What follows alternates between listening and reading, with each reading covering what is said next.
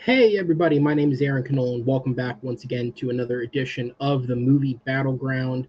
And tonight, following us kicking off the tournament last week, and if you did not check out what was a really competitive match between Madir Raymond and Ryan Payne, go check that out when you're done here. But we kicked off the tournament last week, and while you'll have more of that coming later this week, we also have an entire rest of the roster that isn't participating in the tournament. And we're kind of at that point of the season where we're starting to wrap up. Everybody's sort of getting their final matches in. And to a lot of people, how they end is just as important as how they started. And tonight we have two competitors who, of course, are looking for that positive win. Ross Bristow is a competitor who's had two very good performances to start his career out in the Battleground. Just availability gaps in between have lessened his ability to play, in addition to also the fact that he hasn't unfortunately been able to turn those into a win yet. So, of course, ending on a win would be a big, big step for him. Against him, we have Malcolm Lay, a longstanding competitor of the Battleground, who's more than made it clear that win or lose, he's just here to have some fun and talk some movies. But I mean, again, as I say every time with any competitor who finds himself in a little bit of a rut like that, a win is a win, and it'll feel good anytime that it comes. So we'll see what the game shakes out tonight. That said, we're going to bring in our first competitor, coming in with a record of 1 win, 6 defeats. He is Malcolm Lay. Malcolm, welcome back, sir. How are we feeling tonight or today, given the sunlight? I'm feeling good. I'm just got this little throat at the moment, but I'm here. I wasn't going to delay this anymore. But yeah. Well, you're a soldier for fighting through. That's probably the worst thing that could possibly feel bad when it comes to a debate match. But we'll get you through it. We'll see how it goes. I mean, this is at any point, like, personality part aside. If at any point you need water, just let me know. We can take a pause. But with that said, man. Yeah, of course, you're coming in tonight. You have a very casual attitude about all of this, but I'm sure a win would still feel nice. How do you feel about your odds tonight? I'm honestly feeling relatively confident. There is one question, admittedly, I stuffed up when picking, but it is what it is. I'm not going to say it now. I'll probably say it after that. The question has happened. Fair enough. All right, we're going to go ahead and sit you in the back, sir, and bring in your opponent. Coming in with a record of 0 wins, 2 defeats, he is Ross Bristow. Ross, welcome back, sir. And again, as I said, both performances this year have been really, really good. You've had some strong performances. You just haven't quite been able to snag the win in a couple close matches there. How are you feeling coming into round 3? Since it's been so long, okay, but I hope I can actually turn this into a win. Because I like the categories I picked, so yeah, just hopefully I can, I actually came a little bit prepared this time, so yeah, yep, so yeah. Hey, absolutely. Every single time I feel like people play, they get a little slightly bit more confident, a little bit more prepared sometimes, and every little bit helps. And I mean, I have so many people come into this being like, yeah, man, I want to win, but fuck the questions. It's at least nice to hear that somebody's confident in something they've picked. You know what? Yeah. Let's take the positivity where it comes. Yeah. And I'm going to go ahead and bring your opponent in. Guys, let's go ahead and get it started. Movie Battleground is a game that is a best of 5 rounds. It is a first to 3 points wins the match. Each round of debate is worth 1 point. If a competitor picks up the first 3 wins in a row, that will be a victory by knockout. If it is a 2-2 tie at the end of 5 rounds, we do have a blind round question ready to go for you. But we shall see if we have to use it. With that said, in terms of the 4 questions, these guys have had them. They've had their time to prep. They will get 60 seconds to open the argument, followed by a 2-minute solo speaking period each to expand their arguments. 4-minute open debate where they'll trade back and forth and try and get some points in on each other, and then a 60-second closing argument to end off the round. I have 3 judges backstage in the form of Jake, Nick, and Alan. They will join us on screen at the end of each debate, and based on the arguments you guys have made, we'll determine the winner. With that said, we ready to go? Yep. All right. So we'll go ahead and jump into the first question tonight, which is a viewer submitted question. This was sent in to us by somebody from the community, and it is, I mean, honestly, throughout the history of film, there are certainly genres of film that you could assign a decade to, right? Westerns were huge in the 60s. The 70s had a lot of political thrillers. Every decade feels like it brings a genre with it that really, really gets rolling. Comedies like like the real just crazy comedies in the 2000s.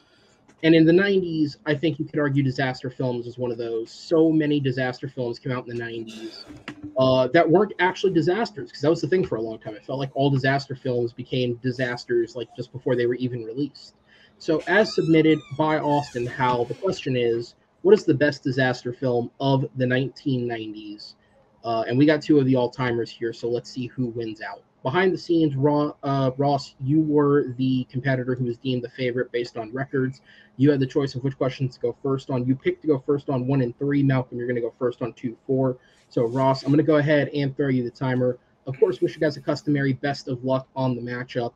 And, Ross, your 1 minute will begin when you start. Okay, I'm going to go with not only the best disaster movie of the 90s, some people would say it is literally the best movie of the 90s, and that is Titanic. I know that some people saying like, oh, it's not a disaster movie. There's literal people running for their lives as water comes in. And then like, like it has like everything that's like action and romance. And then like, like a little bit of horror, like when the smokestack falls on the guy, and then like when the guy gets sucked in like with the whole, like when the ship breaks apart. So yes, I'm going to go with Titanic, is because like it has every single genre in it, even a little bit of fantasy at the end. So yes, Titanic is not only the best disaster movie of the 90s, it is the best movie of the 90s. And time. All right, Malcolm, over to you. What's your pick? Yeah. So, I went with arguably one of Michael Bay's better movies. I went with Armageddon. It's one of those disaster movies which is just really fun. Like, you've got people like Owen Wilson, Bruce Willis, Billy Bob Thornton, Liv Tyler, Ben Affleck all in here. And it's just a really fun disaster movie. And it's just one of those ones that, like, yeah, you've got and then you've got like a crew that go down space to try and stop it. It's got everything you ever want in a disaster movie. Just a lot of fun and a lot of disaster. I yield the rest of my time. Gotcha. All right. Didn't want to just immediately cut you off there. All right. So it is going to be Armageddon versus Titanic here in the first round. Ross, you're back up for your 2 minutes, sir. The timer will start back up when you begin speaking. Okay. When you say that, like it's one of Michael Bay's better movies, you are right. But you cannot polish a turd and say that turd is a good movie. It's not. It's not like entertaining. And yes, there's some disastrous parts, but though, but no, like yours is actually like, I find like the second half of yours a little bit boring. And then like I do while Titanic is just like straight like epic throughout, and then the disaster scenes are actually more scary in my film. I think it's because your film did not happen. Mine actually did. They actually have proof that like people died with the smokestack and getting like sucked in when the ship broke in half. So, like, which one is more scary, you really think? Reality or fantasy? And then, like, like my film, your film, I think won a few Razzies too. And like my film literally won like Oscars, and not just for visual effects. My film, I think, yeah, it's tied. for the most Oscar wins in history. Name me any other disaster movie that has won Best Picture, Best Director. How many? I don't see Armageddon doing that. So yes, I yield my time.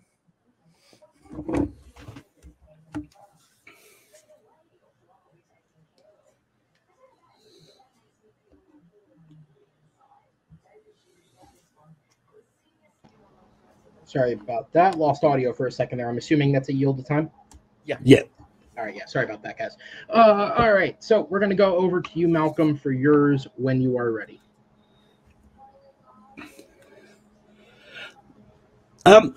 Yeah, so yes, Titanic won a lot of awards. But winning a lot of awards does not necessarily mean a movie is the better. It just means the majority of the Academy like the movie. It doesn't but and for the most part of Titanic, there's people do argue that is for the most part is really boring too. Like they push most of the disasters, mostly the background thing, to the whole romance element between Jack and Kate, Jack and Rose. So, and yeah, I mean, well, yes, it really happened. No one has ever tried to dispute that it didn't happen. But just because it happened in real life does not make it the better movie. And just because my Armageddon has been nominated for Razzies, it does not make it the worst movie. It's just Armageddon is just one of those really fun movies, and the disaster part of it is really scary, and also like it's more fun seeing people trying to stop the disaster from causing more damage later on. So it's one of those ones that I think, for those reasons, I think that's what makes it the better disaster movie, in my opinion. I yield the rest of my time. All right. We'll go ahead and jump over to the 4-minute open discussion segment.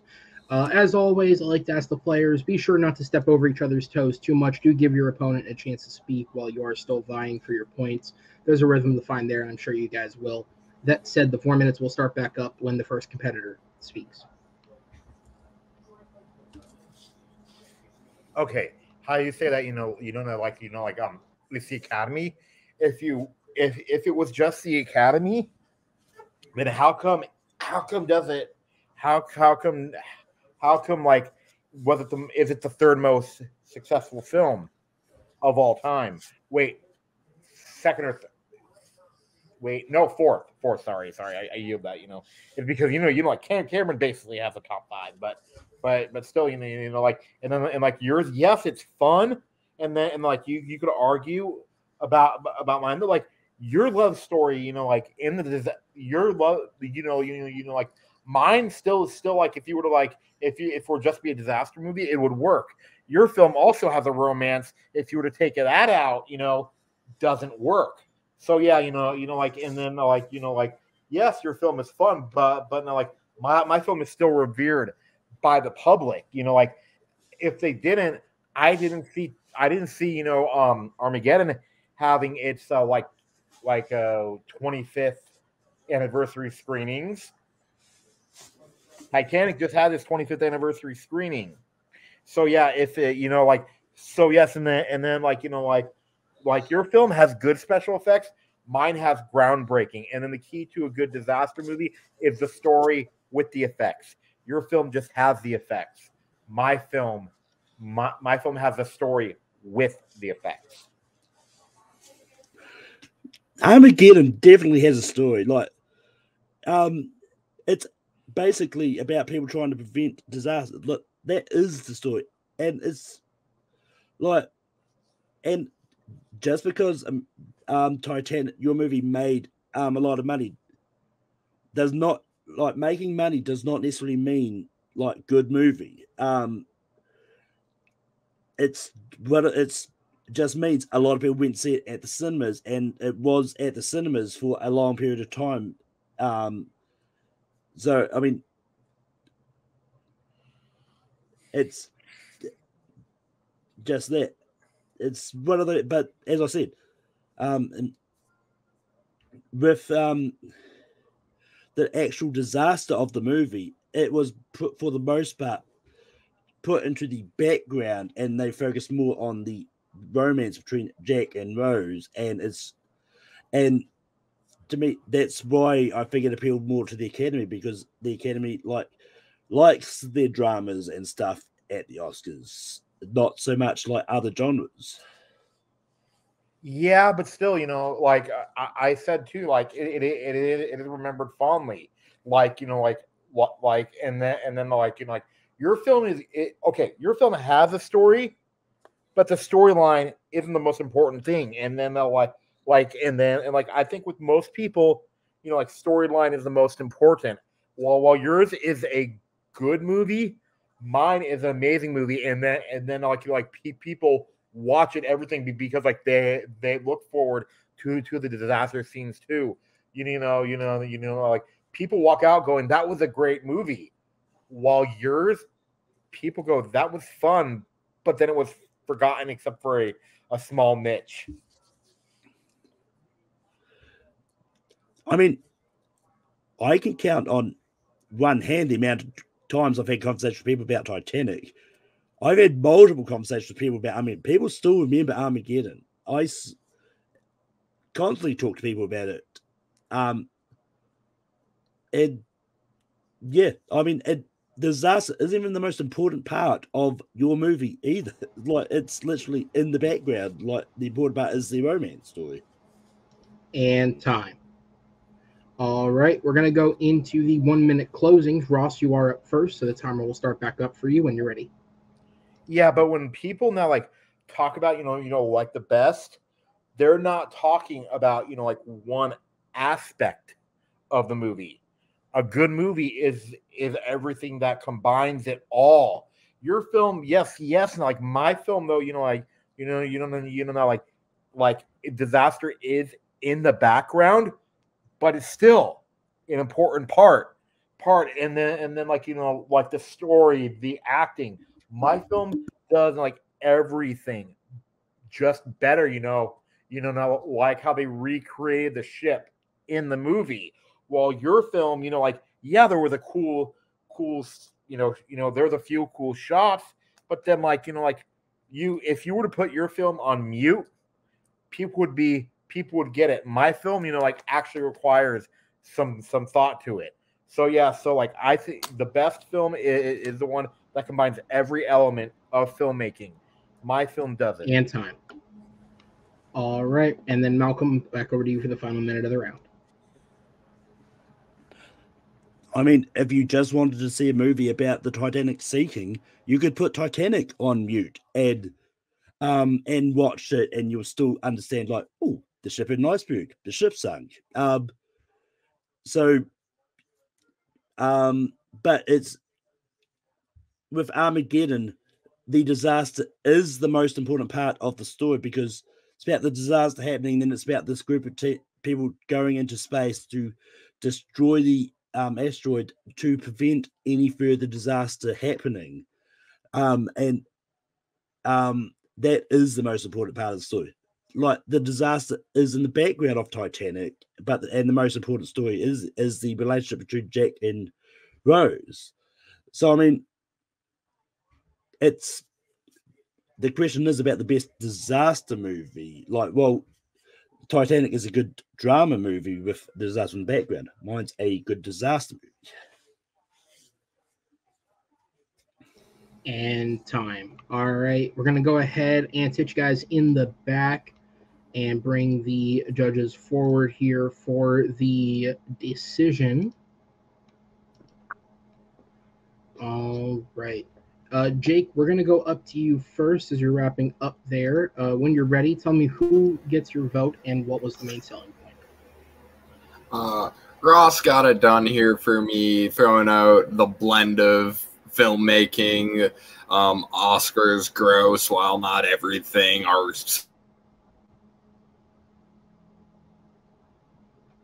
weird. It is the story, the acting. Ross. All right, so the first vote goes to Ross. Alan, down to you, sir. Same question. I really liked both of their arguments for defending their movies, and good points attacking each other's movie as well. And I never thought I'd ever say this, but Ross convinced me that Titanic is the better movie. So I went with Ross as well. I just think I really like the way he talked about the legacy aspect of Titanic. It's a lot more well known. It sticks with people longer, even though Armageddon's more fun.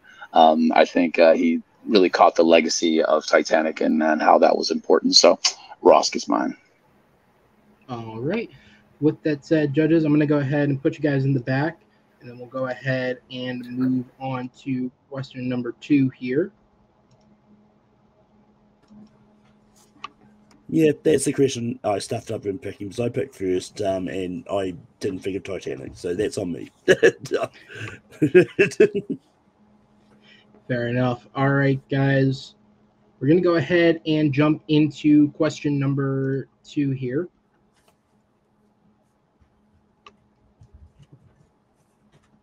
Okay.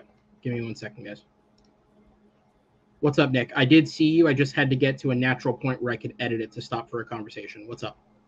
Sorry, I just wanted to point out I was hoping for a Celine Dion versus Aerosmith kind of conversation. Oh. Oh, yeah, they both do have songs, don't they? Okay, all right.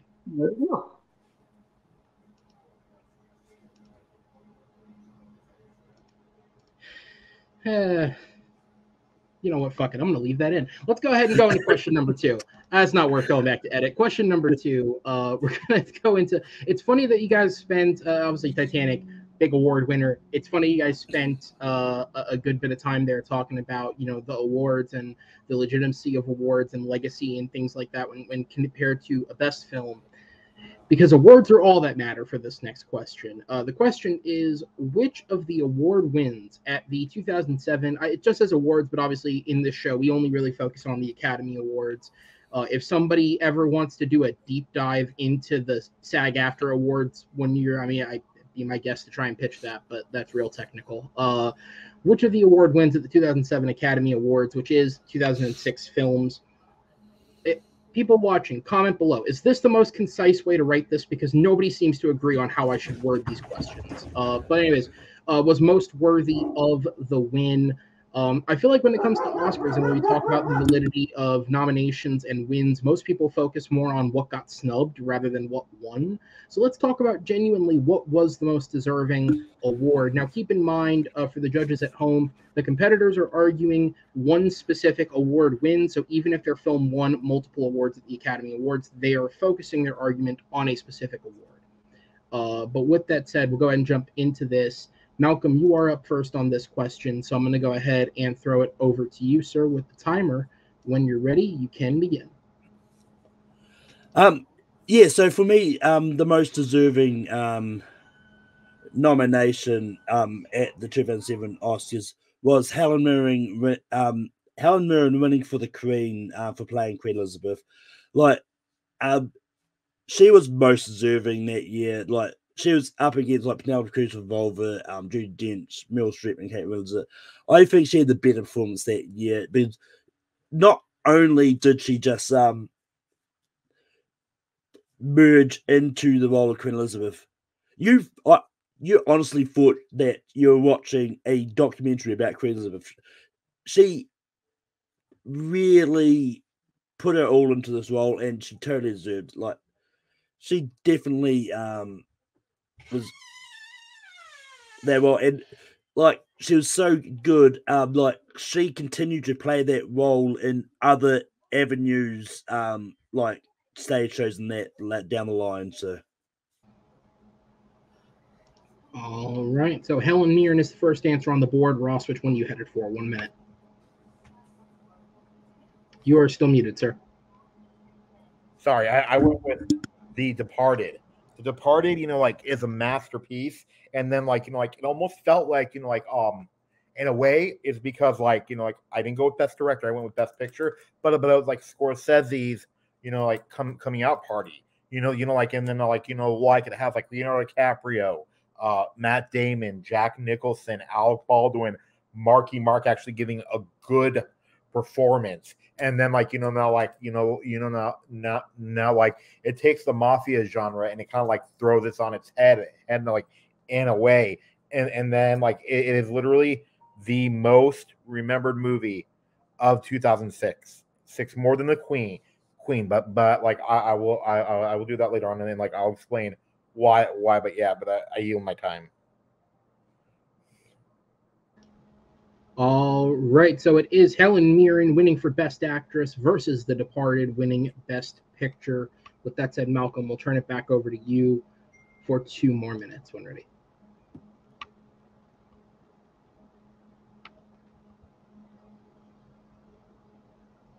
And now you're muted.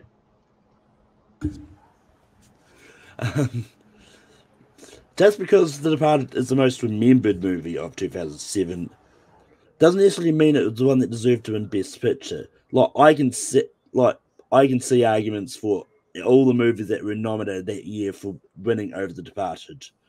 But when it comes to Helen Mirren, like Helen Mirren deserved that win, like and people like, well, yes, The Queen may not be the most remembered movie, but in this community, a lot of people remember the more actiony movies. They don't really remember a lot of the drama movies, especially the British drama movies. But Helen Mirren's performance in the movie is just groundbreaking. Like you just forget you're watching a movie about Queen Elizabeth reacting to Princess Diana's death. And yeah, I mean, like, well, you see other people nominated that movie. Good like Meryl Streep is great, but I think Helen Mirren is the better one in that thing, and I think The Departed is a fine movie. Like, I think I mean, not that this is part of the argument, but I think The Queen should have won Best Picture that year. Personally, I yield the rest of my time. Okay. All right. Give me just 1 second, sir, just to get the timer up to date there. Sorry about that. Nope. No. You're good. You're good. There we go. Okay, I'm a little bit ahead, but it'll revert when you're there. Go ahead. Okay, like like yes, my film is most remembered, and that like doesn't mean good, but no, like what it's remembered for though is that Steven Spielberg. I mean, sorry. Martin Scorsese finally got his Oscar, his like 2 Oscars, but I'm talking about the Best Picture one, because like he was a producer, and then like yes, like and then like like it was just like time, and then like yes, with Helen Mirren's time, but the fact that like she now went on to do it in stage plays, you said, doesn't really matter, is because like this is the Oscar. We're talking about the Oscars, and then like this film, like The Departed, now like they realized, oh crap, Martin Scorsese doesn't have an Oscar, and like this is one of his best films. So then they literally like decided to give it to Martin Scorsese for Best Picture, because like he was like way overdue. This was his 4th or 5th nomination, like for Best Picture. So then they realized that, like so yes, and then like as I said before, not like it takes the mafia genre and then like like turns it on its head, is because like not that many mafia stories also now like focus on the moles inside both sides. There's usually a mole on one side, and then like this film actually does something brilliant, is where it tells you who the moles are from the start. Usually the mole is a mystery. So then they really do like, they realize, oh crap, this is like the most like deserving movie. Along with it is tied to Martin Scorsese, one of the greats, to getting a win. So yes, I yield my time. Okay, we're going to go into the 4-minute open discussion. Timer starts back up when the first competitor speaks. Look, if they had to give a movie to someone because they haven't won it before, is it really the best movie? Is it really Best Picture? Look, you said it yourself. They gave it to The Departed because Martin Scorsese doesn't have an Oscar yet. He should have had one many times before for many better movies.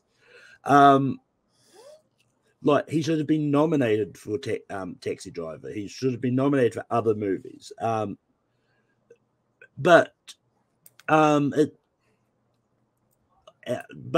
it's one of those ones like, well, yes, Helen Mirren hadn't won an Oscar at that point, or like at least it's been a while since she'd won an Oscar.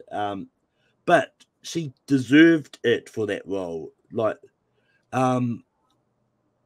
she literally became the queen in the movie, and was incredible. So she totally deserved it, even though like people do argue, oh yeah, may have been a career Oscar. It may have been a career Oscar, but she deserved it for that role. Like, I can see arguments for Little Miss Sunshine, There's for Iwo Jima, The Queen. Oh, in my opinion, better movies than The Departed. And yeah, so either of them probably should have won over The Departed. Yeah, but Helen Mirren though was also a career award. So it's not like she had like 3 Oscar nominations. Shouldn't she have won one before that?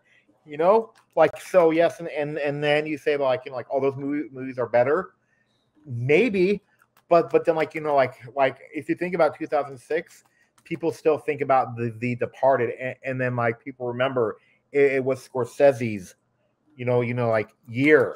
So like, and then like I know like being remembered is important, but then like people knew that like Scorsese was worthy already. You know, like people knew that Scorsese was worthy for the Best Picture. You know, like he needed, you know, like so yeah. So then like, you know, like this one is actually like one of like Scorsese's best movies, as I said, because like it flips the mafia genre and the mole genre on its head. We've never seen a film where we know who the mole is, who both moles are at the start, and then like, you know, like, you know, now like The Queen is just another, like, I mean, Helen Mirren was good, but like you could argue that the one from The Crown is actually better because we get to spend more time with her. And yes, like Helen Mirren, I could have named, like, she should have gotten an Oscar for like Camelot. So yes, and I think that's actually a better performance than The Queen. So you say that, you know, like if somebody was like overdue, then they should have gotten it before. Is it really like their best movie and the best performance? You could say the same thing about Helen Mirren. So yeah. But the thing is, I did say the same thing about Helen Mirren. Like, I said, like, it may have been a career Oscar, but it's also one of those times where the career Oscar is the best performance at the same time. Like, well, yes, she probably should have got it early for other movies, but she deserved the Oscar for The Queen, and that is the truth. Yeah, you know, hold on. And time. All right, we're going to go into the 1-minute closing here, gentlemen. Malcolm, you're back up first. When ready. Yeah, I mean, I think Helen Mirren deserved the Oscar for The Queen a lot. Well, yes, you may argue it's a career Oscar. They're only giving it to her because they haven't awarded her something yet. Like, yeah, she probably should have got it for like Gosford Park, which she was also nominated for, and other things. But that's the thing. She also deserved, like, it may be a career Oscar, but it's a career Oscar that she deserved. And and the other nominees in that category don't compare to what she did in The Queen. Meanwhile, with The Departed, like, it's, if I was to do a top 10 list of Martin Scorsese movies, Departed would be 10 or 11. Like, it would barely make the list if I was. He's got better movies that he probably should have won Oscars for already. And time. All right, and then Ross, over to you when ready. Okay, when you said that, that like it was not like Helen Mirren's first nomination in a long time. She was nominated in 2002. Before that, that's not that long. So yeah, and then like now like yes, and then like yes, and then you say the career award. Like also too, like Scorsese. As I said many. Okay, The Queen is just Helen Mirren is good in it, but she's not amazing. She's very, very, very good. But though, but The Departed, as I said before, like takes the genre and does new things with it.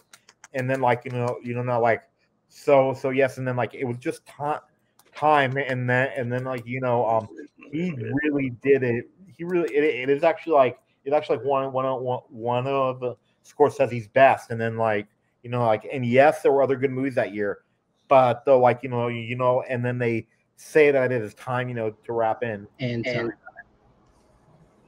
All right, guys. Thank you so much for another good round there. I'm going to go ahead and put you in the back and bring the judges forward here. So just a couple of fact checks to clean up while you guys come to your final decisions there. Just some wrap-up thoughts. So a lot of, obviously, stuff about wins and nominations and all that to clean up, so we'll just run through them quickly here. So the first thing is Martin Scorsese, of course, did receive, so again, to clarify when you're thinking, so there's going to be a lot of other stuff that comes up here. The argument was for Mirren for actress, Departed for Best Picture. Now, obviously, Departed did win other Academy Awards that night. Martin Scorsese did go home with a Best Director award. He did not receive an Academy Award for producing. He is not a credited producer on the film. He's actually not a credited producer on most of his films. The film was produced by Brad Pitt, Brad Gray, and Graham King. However, famously, this is one of the few instances where a Best Picture winner did not give a trophy to all of its credited producers. Brad Pitt and Brad Gray did not receive an Oscar for their work on the film. They were producers because they secured the rights to remake Infernal Affairs. They financed the film and brought everybody on board, but they had so little to do with the actual day-to-day production of the film that they were deemed ineligible to win the award, and thus Graham King was the only person who walked away with an award for that film for producing. In terms of Martin Scorsese and his legacy at the Oscars, again, talking about his direction and him winning an Oscar, because that was a lot of the debate as well. The Departed was the first time that he had won an Oscar, specifically for directing. He had been nominated 5 times previously for Raging Bull, The Last Temptation of Christ, Goodfellas, Gangs of New York, and The Aviator. He had not won any. He had also received 2 screenplay nominations for Goodfellas and The Age of Innocence, which he did not win. He has also not won any of the 6 nominations that he has received since. In terms of Best Picture nominations, which is what The Departed won, it was also the 6th time he had been nominated, the first time that he won. Previously, Taxi Driver, Raging Bull, Goodfellas, Gangs of New York, and The Aviator were all nominated. None of them did win Best Picture. And then in terms of Helen Mirren, this was her 3rd nomination for actress, first win. She had previously been nominated for The Madness of King George and Gosford Park in 1995 and 2002, respectively. She would be nominated one more time after in 2010 for The Last Station. And then the last thing is, it's a hard thing to fact check because it's an incredibly subjective concept. But when it comes to talking about the Oscars, it's hard to ignore this thing that exists called the Legacy Oscar. And basically the idea is preconceived amongst the general public and movie fans that certain Oscars that were given away were just because the person who won the Oscar is an acclaimed actor who had previously not won for an award in which they were perceived to have won an award for. One of the most famous double-handers is when Denzel did not win for Malcolm X. Instead, Pacino won for Scent of a Woman after not winning previously for a movie people thought he should have won for. And then Denzel would later win for Training Day in 2002, a movie that most people feel is not better than the performances he had been nominated for previously. So on and so forth. You can continue on from there. it's a hard thing to subjectify because it's all just a matter of opinion. Obviously, the Academy's stance is always going to be the one that won the award is the one that was deemed the most worthy because it was the one that was voted on.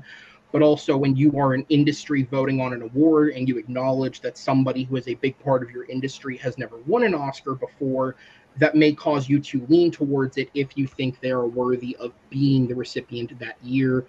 Famously, last year, Jamie Lee Curtis won her first Oscar on her first nomination, an award that many people in the general public don't believe she should have received, which again, of course, is all just subjective opinion, right? So it's one of those things where it's a big part of both arguments, but it's hard to actually quantify what is and isn't a legacy award unless you literally sit down and analyze every single year that anyone's ever been nominated for any award ever and sort of just follow the path through. But that said, you guys have your decisions made by now, so I can stop killing time. Alan, I'll go up to you first. Who gets your vote, sir, and what was the main selling point? Well, the positive thing about Jamie Lee Curtis winning is she didn't slap anybody, so there's that. All right, so I liked this was rough because it was an actor versus a movie. So, but I thought they did a good job, kind of defending their win, right? Malcolm and Ross. But it was tricky because it was two very different things. However, I think Ross pulled it out just a little bit more, so I went with Ross. Okay, Nick, down to you. Yeah, very similar arguments. And that made it tough because they are two wildly different categories, and to compare them one by one, apples to apples, is kind of bizarre to see. So it was a little bit going back and forth for me. I ultimately leaned towards Malcolm. I think that he at least brought up that there was another movie that should have won for Best Picture, and I don't think that Ross, in his arguments to try and take down Helen Mirren, ever mentioned anyone who should have beaten her for that award. So I decided to go with Malcolm. All right, which means Tato will go to you for the tiebreak. Yep, I will echo Nick's sentiment there. Their arguments for were ultimately equal. The arguments of the legacy thing canceled itself out. So the thing it came down to was Malcolm throwing out like, hey, at least this could have happened this way. All right, well, judges, thank you guys. We'll go ahead and sit you in the back, and we'll jump into question number 3 of this matchup as we go ahead and bring the competitors back in. And question number 3, we're going to be moving on to a filmmaker who would later win. I can't stress this enough. A fuck ton of Oscars with his films, but not during this period. And that's why I think it's intriguing to talk about it. The question is, which of Peter Jackson's 80s or 90s films would be the most successful if released today? And in parentheses, I've added there, we're not remaking the film, just quite literally, if the film came out for the first time today, which would be the most successful? Because a lot of people argue there's a lot of really good quality in the early part of Peter Jackson's career, but he didn't really gain a whole lot of notoriety, whether he was dabbling in the drama genre, the horror genre, even a little bit of comedy in some of these films. None of it really clicked for him until it came to The Lord of the Rings. And so I think there's a lot of untapped potential in these early films, and I'm curious to see them argue about it. It's going to be tough to watch the man himself argue against Ross, but Ross, I'm sure you'll do an admirable job. No, all jokes aside, though, Ross, you are up first on this question, so I'll go ahead and turn it over to you when you are ready, good sir. Okay. I gotta specify this though. Okay. Throw away the disease thing. Imagine like if The Frighteners, the same movie, were released today, starring Peter Jackson. Directed by Peter Jackson, starring Michael J. Fox, in a fun, spooky PG-13 horror ghost story. And I know that, and then plus people love to see actors go against type. Michael J. Fox in this movie plays an asshole. So yes, and good old Michael J. Fox. Imagine him in a ghost story where he plays a con man directed by Peter Jackson. People would go nuts for it. And then the story is I will not spoil the story except he plays an asshole, and then he's just a crazy guy, and then he would just stick with it. And time. All right, so The Frighteners is the first pick. Malcolm, over to you for yours. Yeah, so for me, I picked Heavenly Creatures, and I think this would be the most successful if it was released today. Purely because, like, the story is a really interesting story, because, like, basically the story is about, it's a real life story about this girl who befriends another girl, and they bond over a history of childhood disease and hospitalizations, and but then together they create a fantasy kingdom called Brovnia, and it's they then sort of go in and then um go into the world and sort of get get here. But yeah, there's a lot more to it. But I think it'll work. So I was like, movies based on true stories really worked. And time. All right, Ross, back over to you. 2 minutes. Okay, yours is a little. I've seen your film. Your film is a little too weird, and like people today, I they would like it, but the general, but you know, like, but the when you say it would be the biggest biggest success, you know, the most successful. My film literally would have starred Michael J. Fox. You know, like with Peter Jackson. Michael J. Fox is in one of the biggest movies of all time. He actually had a pretty successful career. Like before. So then, like him, literally, him actually, like starring in a ghost story, a CGI ghost fest. And I know that the Haunted Mansion didn't do well. That was because of the overinflated budget. If it had the budget it did back then, people would have lined up to see it with like Peter Jackson's name. Because like I think the reason that like was not a success is because people didn't know Peter Jackson's name. And your film is just a little bit too weird to be successful. It's a good film, but though like yours, like okay, I know that yours is based on a true story, but the fantasy elements I think might have taken people out just a bit. So yeah, I yield my time. All right, Malcolm, we'll turn it back over to you, sir. You got 2 minutes on the clock as soon as I can get it up there. That's close enough. When it rolls over to 0, you're good to go.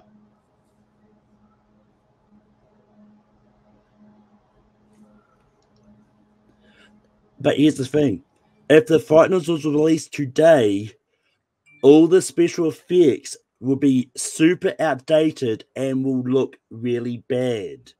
And that will take a lot of people out of the movie. Because we're not talking about, remember, we're not talking about remaking the movies. We're talking about the movies released as they were back in the 90s. So all the visual effects on The Frighteners will be bad. Like, well, yes, my fantasy elements does have visual effects as well. And some of those might look a little outdated. It's not going to be as egregious it was as The Frighteners, because they literally use visual effects to a lot in that movie. And it's one of those ones like releasing it today, some people might have forgotten who Michael J. Fox is. Well, yes, Michael J. Fox is known for Back to the Future. And that's about it. But Heavenly Creatures has got Kate Winslet in it. And Kate Winslet is really well known. And she's like, well, yes, when the movie was initially released, Kate Winslet was unknown. But releasing it today, Kate Winslet would have been known for Titanic, known as being a multi-time Oscar winner. And even Melanie Linsky would have been known for the TV series Yellow Jackets and stuff. So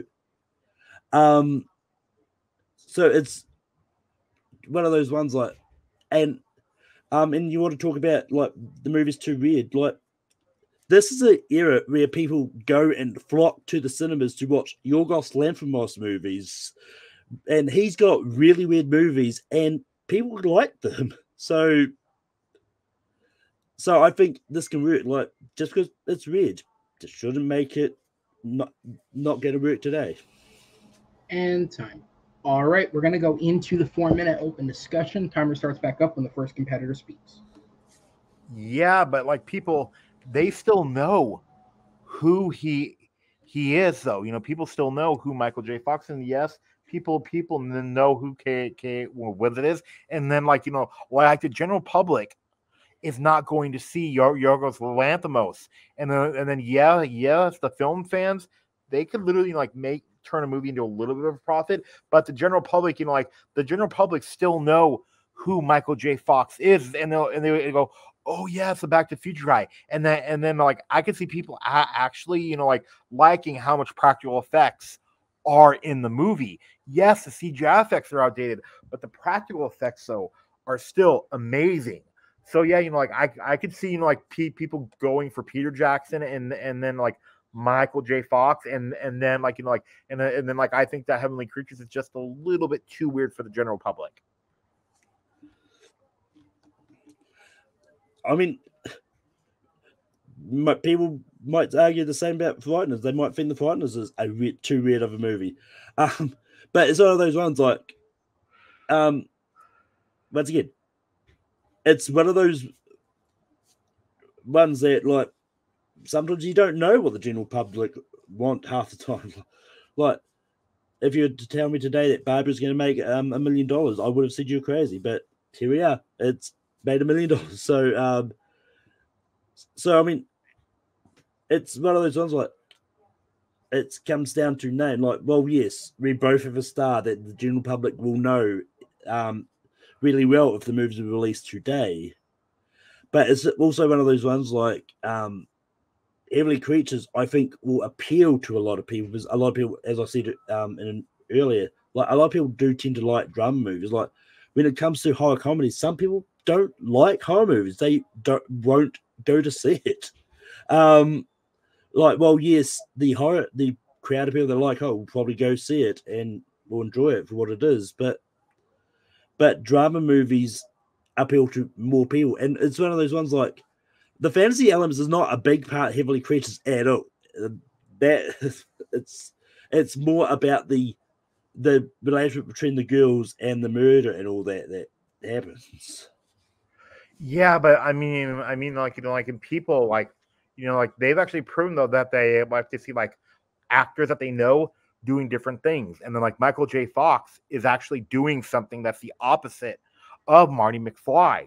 So yeah, so like, you know, like he plays an asshole in it. So yeah, and then like I know that like some people they don't like horror comedy, but the like horror is actually more of the mainstream today than it was back then. And then like I could see like your film how like having some trouble with some conservatives, not to get political, you know, they'll have issues with like your movie and maybe mine a little bit, but you know, like the two girls and stuff, you know, I could not see I see like doing not very well. And then like, you know, you're right about the general public, but though like, you know, like how come is it then like how come is it, you know, like these micro budget movies, you know, are doing, how can these micro budget horror movies are doing well if the general public doesn't really like horror? I mean, they're doing well because they're a micro budget movie. Like, the horror community is a really big community. Like, all it takes is for enough people to go see it for it to make money. So I mean, like, what, you can't assume that all that money is just because of the general public. Like, it could just be the whole community that is helping make the money. So yeah, but your film, you know, like would not make that much, you know, because of the girls thing.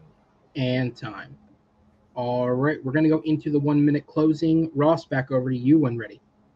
Okay, like you're talking about, you know, like we don't know what the general public wants. You're right, but though, like, and I think that like your film is actually way more of a risk, is because of, you know, the fantasy. I mean, like of the weird fantasy and the thing with the two girls in it. You know, like that's not going to appeal to everyone. And then like horror, I know also. But like, you know, like as I've said before, you know, like the general there's actually been like studies on this too, and then I forget where it was, like they like seeing, you know, like actors normally in one role do something else. So yeah, you know, like so like imagine Michael J. Fox as an asshole in a funny movie, in a funny horror comedy coming out around Halloween, you know, like playing an asshole. I think that people would actually like eat that up, directed by Peter Jackson. So yeah, I yield my time.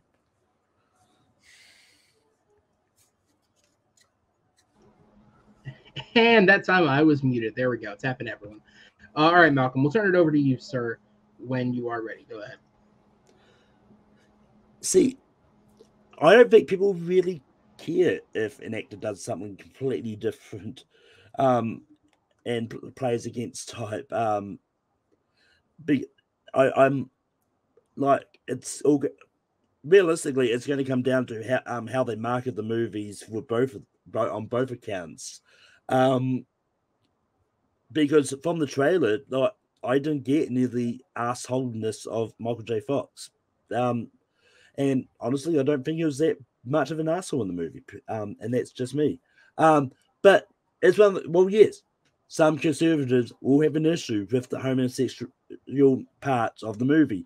But once again, the conservatives don't make up in a whole lot of the general public. Once again, it's really hard to know realistically which one will be successful. But I think Heavenly Creatures is the one that can appeal to the most of the general public more than the Frighteners. And that will be time on the round. We'll go ahead and throw it to the judges for this one. We'll switch you guys in the back here. I do have some fact checks and fun things to play with. I should turn my camera back on as I bring the judges in here. All right, so yeah, because there was a lot of speculative things that were said. So I was trying to keep up with it as much as I could and sort of fact check and put some things together here. Okay, so in terms of the first thing that was brought up was the recognizability of the stars of the film. In terms of the Frighteners, the only person today that really would sell the film on name alone is Michael J. Fox. In terms of where he was in 1996, at that point, he had just begun his run on the show Spin City, which would last until 2000 when he was diagnosed with Parkinson's, or diagnosed slightly before that, but that would be most of his career for the late 90s was that show.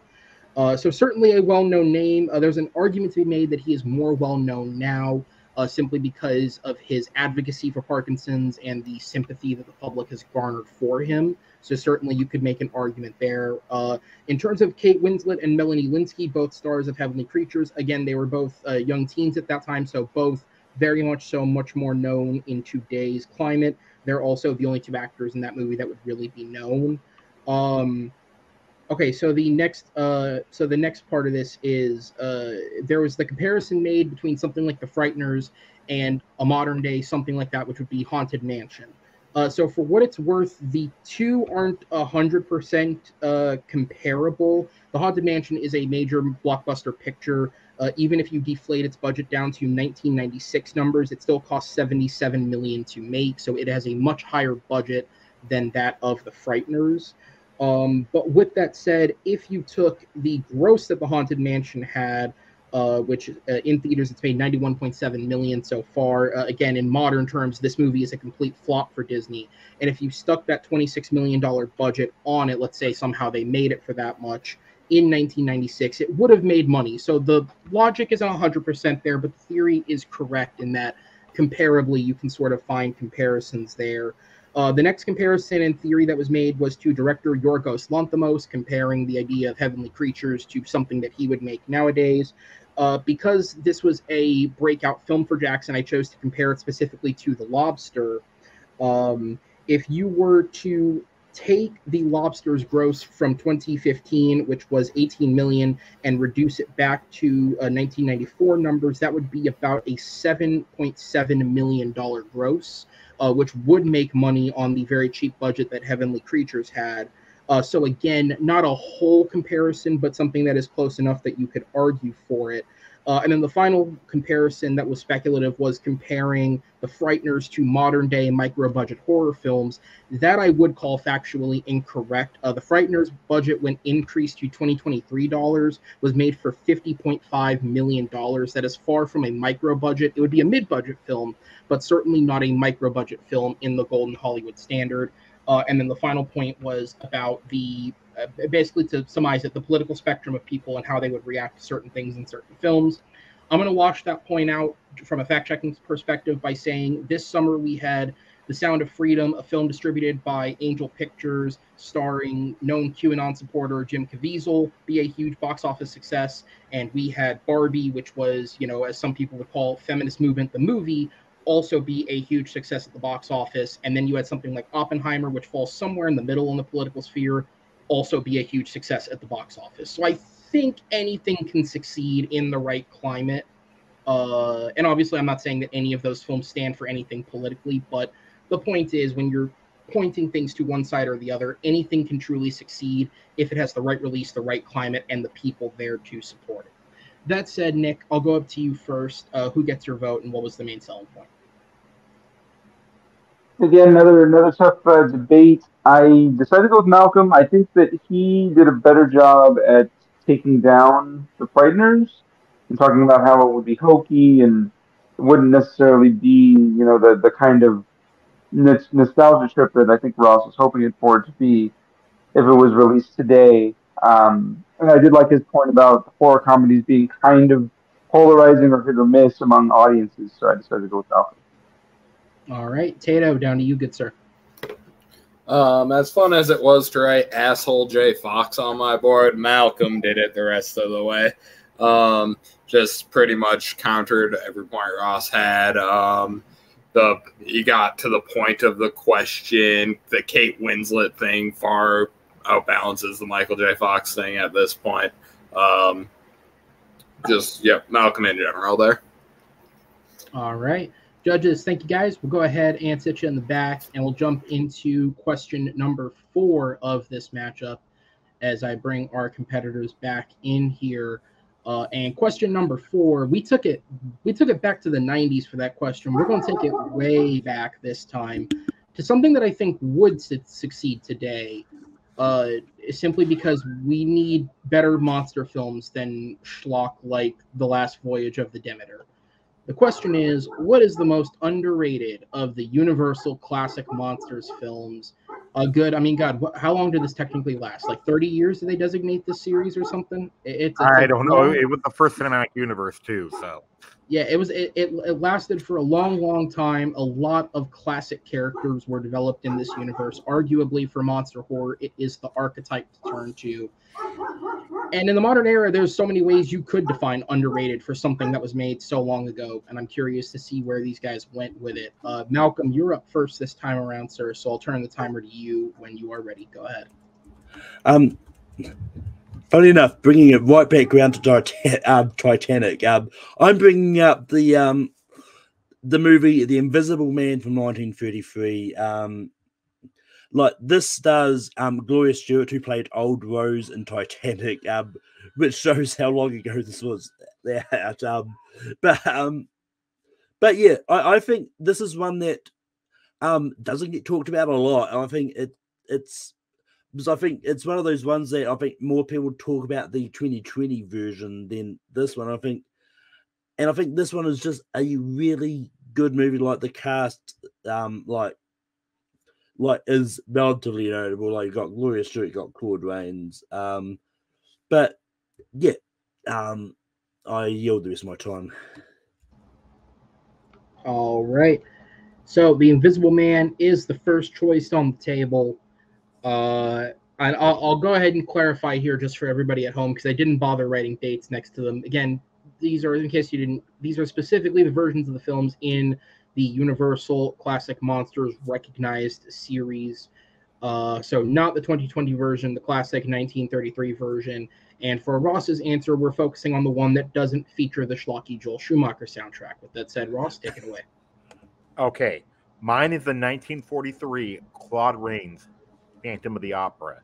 And then Claude Rains is a great actor, and then this one, there's actually some there are some actually really scary parts that I'll explain later, for modern day even. And then the makeup, is just amazing. And then I remember it's just, this movie is so creepy. And then I picked the 1943 Phantom of the Opera, and then and the mask is different too, so yeah, I yield my time. All right, so it is the Phantom of the Opera versus the Invisible Man. Uh, Again, some real classics there in that franchise. Two great ones here.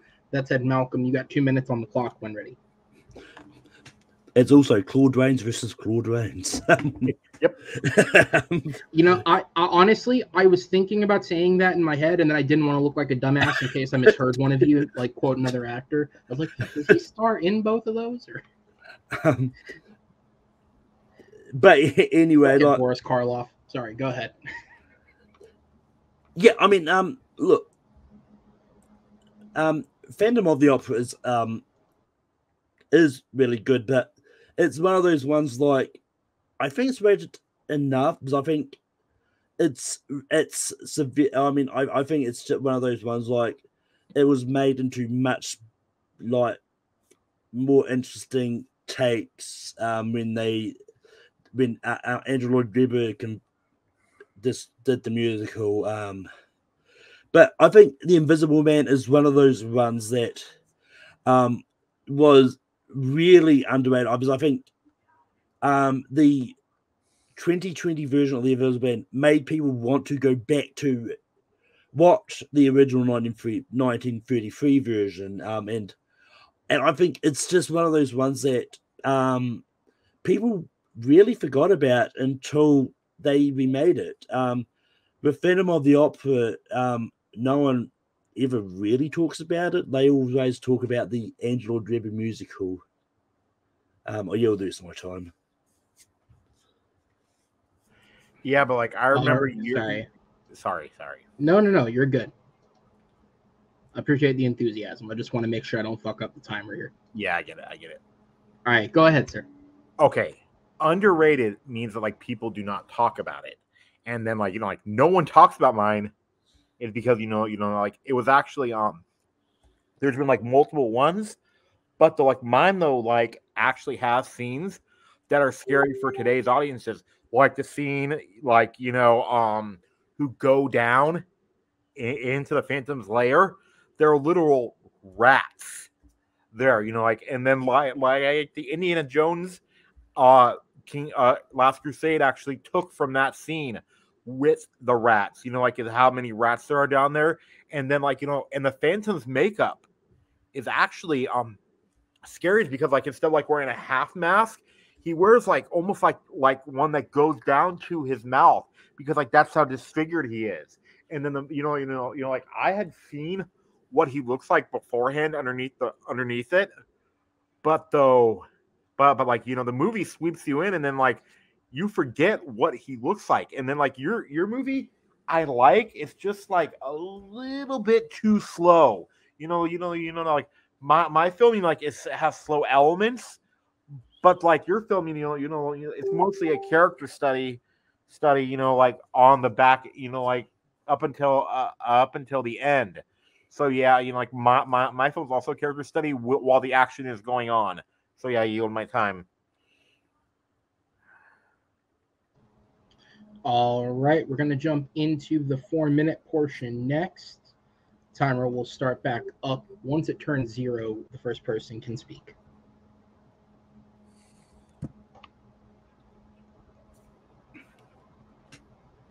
But yeah, I mean, if your definition is underrated and means that no one talks about it, then you can argue the same for The Invisible Man because no one talked about that movie until they remade it. So if they were to remake Phantom of the Opera, maybe people talk about it more. But it's one of those ones like horror movies don't have to be scare. They can take your time for the scares, and that's what I like about The Invisible Man. Like sometimes too much scares can turn people off wanting to actually finish watching the movie. Yeah, but though like your film is almost a slog. My film doesn't have constant scares. And it's like this. It's like scare, then a slow build up, and then like now like everyone remembers whenever people like think about like the Phantom of the Opera, they think about the musical or the 1920s one, and then like this one is a hidden gem because like it actually uses like modern scares in 1943.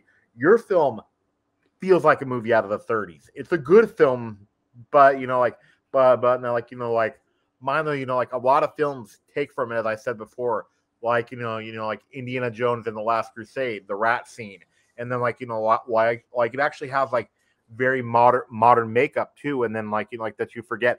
And the Phantom Mask, I think, is the creepiest one out of like all the Phantoms. And then like like the acting in it is good, but like, and I think it has a young Michael Goff in it too. But like your film is good, it's just a little bit too slow. So I don't think it's really that underrated, because like everyone remembers your version. But that's the thing. They only remember my version because the remake forced a lot of people to go back and revisit it, because no one ever talked about it until they remade it. And I mean, I could be wrong, but I think there is talks of doing a remake of this version of Phantom of the Opera down the line. So, like, I'm pretty sure that once it gets remade, if that ever does happen, then people will go back and revisit Phantom of the Opera. So I mean, I remember though in the year like when Hallman came out, people were saying, "Oh, this is just like the Invisible Man." And then like when people think about the Invisible Man, like they always talk about the one with the bandage. While my film has been in like remake limbo for years, so no one talks about it. Like, and like people have been talking about like you're like Invisible Man since it came out. That is like literally if you look up the Invisible Man on Google Images, that's the first thing. So it's like your film is remembered. Mine really isn't. So I mean, it's one of those ones. It's one thing to know the name of a movie, but to actually have seen the movie is another one, because, like, once again, people know the name of Phantom of the Opera for, like, not just the music, like, people, like, depending on which community you're in, like, people do know the name, because a lot of people go, like, talk about the Phantom of the Opera. They'll all either talk about the 20s one, they will talk about the 40s one. I've heard people talk about the 40s one, or they'll talk about the musical, like, but it's one of those ones like, while people may know of the Invisible Man, and time. Sorry about that. I was a little slow in the draw there. We're going to go into the closing. So Malcolm, you are up first when you're ready. Yeah. So it's one thing to be aware of a movie, but it's one of those ones like, to me, underrated is just one that doesn't come up in conversation a lot, and The Invisible Man is one of those ones that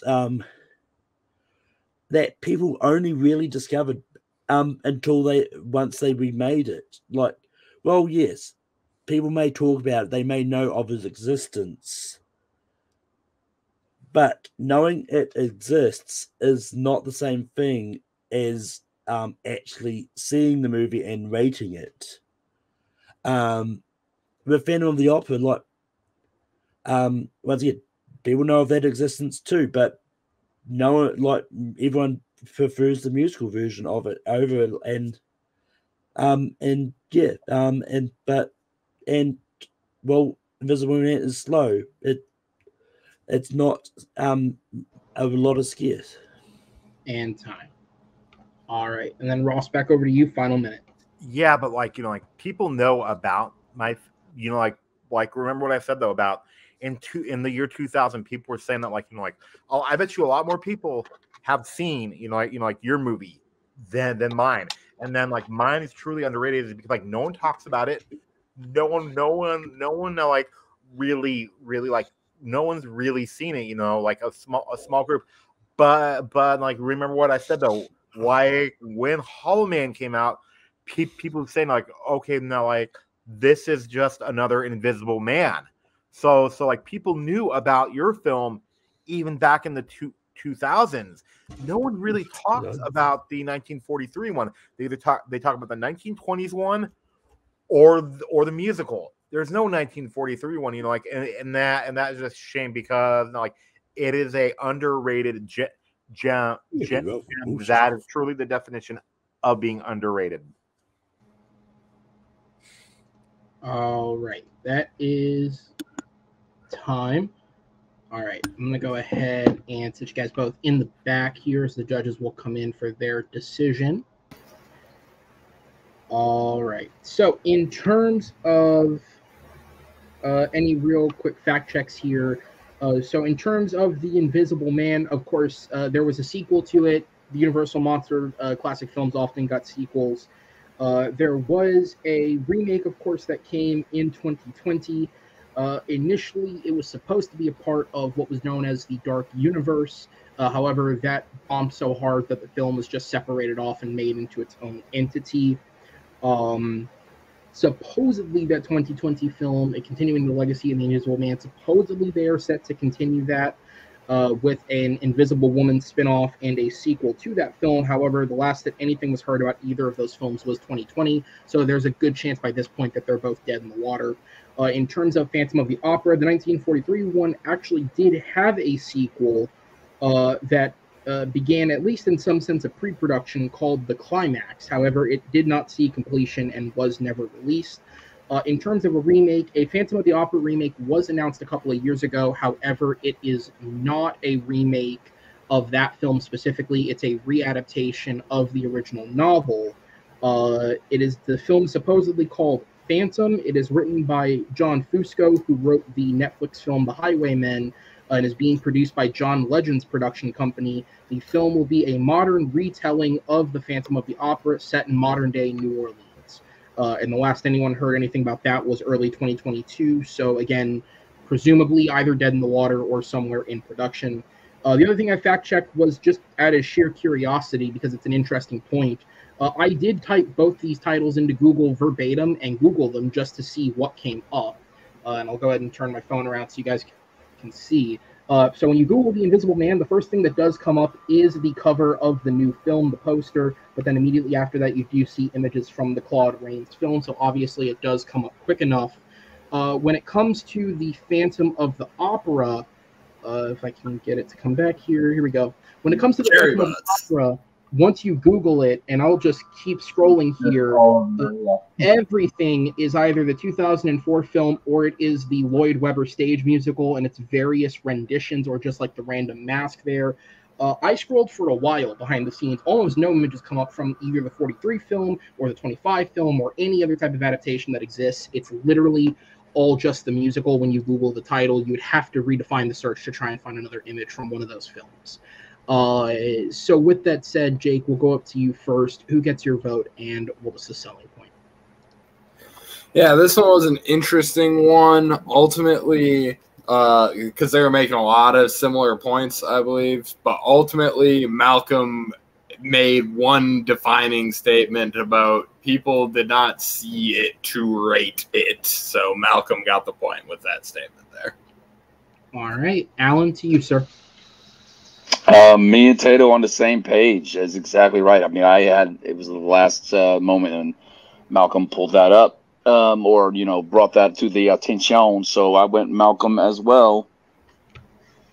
All right. Well, judges, with that said, thank you guys so much. I'm going to go ahead and sit everyone in the back, though, because your winner by a final score of 3-1 is Malcolm Lay.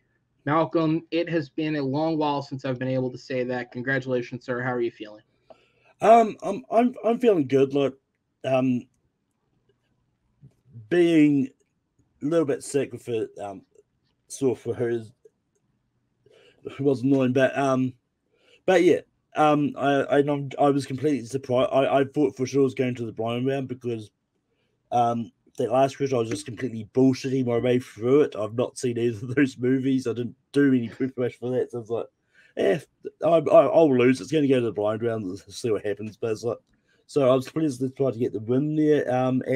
But yeah, winning and even with stuffing up, picking for that first question, Yeah, absolutely. And of course, we're at that point in the season where everyone's pretty much wrapping up their run. We've already held discussions about potentially what next season could look like for you, but at the very least, you can say you end this season on a win. So how are you feeling overall heading out? I'm feeling pretty good. It's one of those ones like I have fun like doing Battleground, talking about movies and that, but it's just one of those ones that depending on what next season brings, I don't know. There is one guy I would like to face because he's been ducking me ever since the league was created, and that is Matt Beard. All right. Well, we'll see what we can reward you with. Until then, sir, I'm gonna go ahead and sit you in the back, and I will see you next time as I go ahead and bring in your opponent. And again, very competitive, very close. You could see it in the way that the judges were making the calls here, man.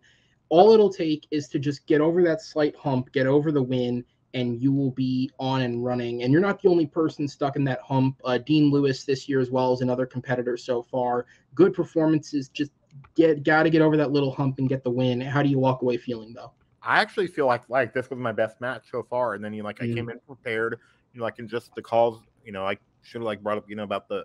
I just, I was screwing up in my mind, I knew what I wanted to say, it just wasn't coming out right. But don't worry, I'm excited to do it next time. And then, hopefully I'll get my win. I just want to get one win so far, and then I'll focus on, 2 or 3, Absolutely, man. You got to take it one at a time. And yeah, again, I think this year's rookie class has been really, really good. I think no matter whether they've gone on a win streak or just had that tough luck, every single person has stepped in and done really, really well this year. And you're no exception to that, man. 0-3, it's a tough record to have, but you are getting better each time. The performances are getting there, and all it takes is that one game where it clicks and you finally get on your way. And let's hope that does come in the event that, like I said before, this is for the most part, we're wrapping up this season. In the event it is your last match for the year, let's see how it shakes out next year. With that said, sir, congratulations on your debut season. Yep. We will see you next time as we'll go ahead and sit you in the back, and we will wrap this up, guys. Malcolm finally getting that second long-awaited win. A really good performance from him tonight. A good performance from Ross as well. Just again, I mean, tons of people who have played this game have felt that. I mean, hell, we have someone like Madi who just picked up his first win in the tournament last Friday. He is not over that. He had to get over that hump, and it took him a long time to get over it, to start picking up wins. Sometimes it just takes a bit to get there, to finally find that streak within you. And Ross has certainly shown he has the potential, so we'll see how it shakes out next year, though. With that said, thank you, everybody, for tuning in tonight. Of course, we have more matches coming up this week, including the second matchup of round 1 of the tournament coming this weekend, so be sure to tune in for that. Thank you to my judges who were here tonight, Jake, Alan, and Nick. Thank you to Malcolm and Ross again for a great game. And on behalf of everyone at the Movie Battleground, my name is Aaron Knoll. We'll see you next time. Take care, everybody.